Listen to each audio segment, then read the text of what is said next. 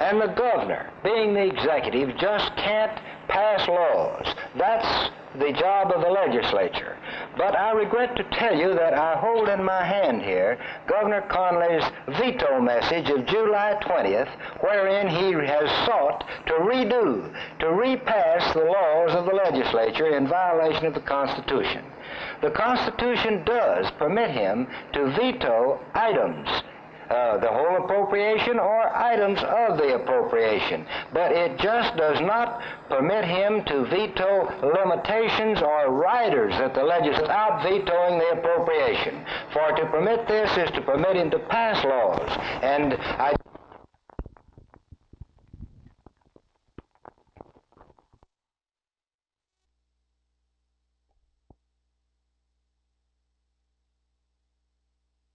What's the biggest problem you have right now?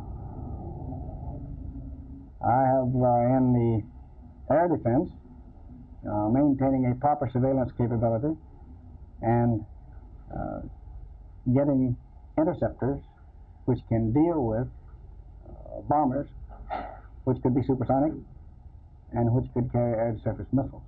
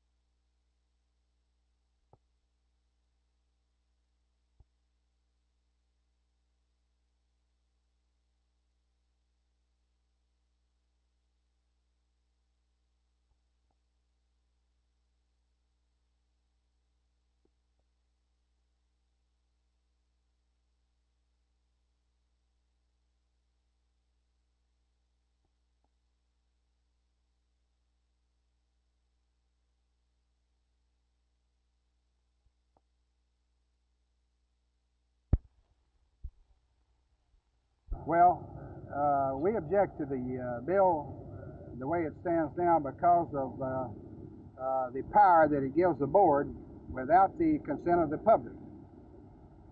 And this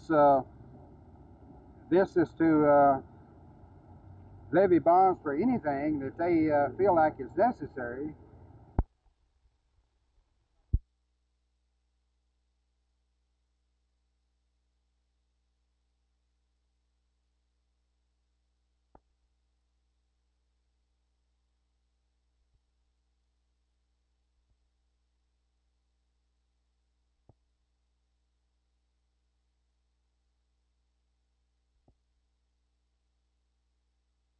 The industry and commerce that has created this demand for air traffic is destined to move, and to move their headquarters to an area that can accommodate that air traffic demand. And that's where our opportunities lie. We must provide the means to accommodate this heavy air traffic.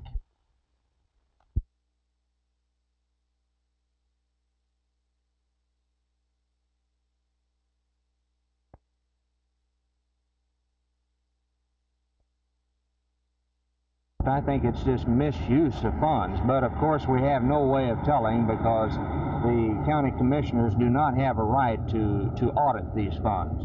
They're just presented the budget and they must approve it.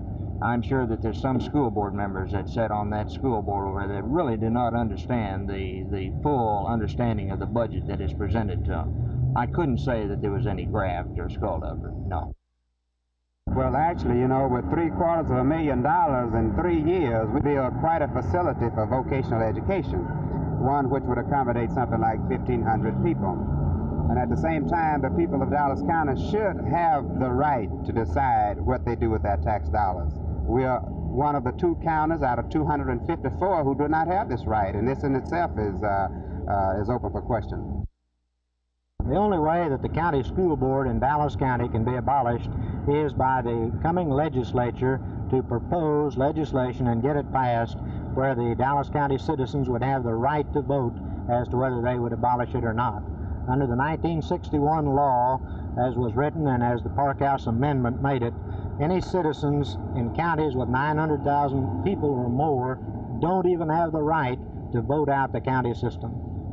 Now this would take an act of the legislature. Do you think we could get it done in this next legislature?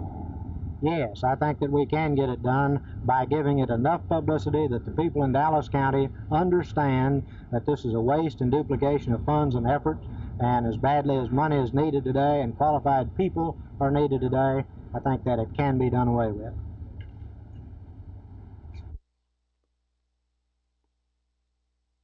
Deal with the bomber threat. Well, it looks like for years the Russian is continuing to build bombers. They do have great utility to him because of their greater accuracy and their ability to carry heavier loads so that a single bomber can carry several warheads.